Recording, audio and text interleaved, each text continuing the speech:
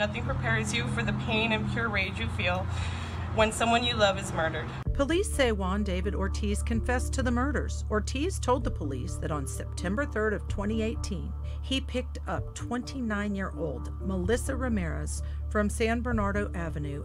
The two stopped on the side of the road off of Texas Highway 255. Ortiz told the police that's when he shot her multiple times in the head. Early the next day, a rancher found her body. Ortiz says that he then picked up Claudine Luera 10 days later.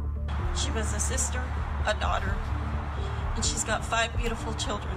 Ortiz told police he drove to the same highway, pulled over on the side of the road, and shot Luera in the head. Her death was tragic. Her and the other victims did not deserve the way this happened. On September 14th of 2018, Ortiz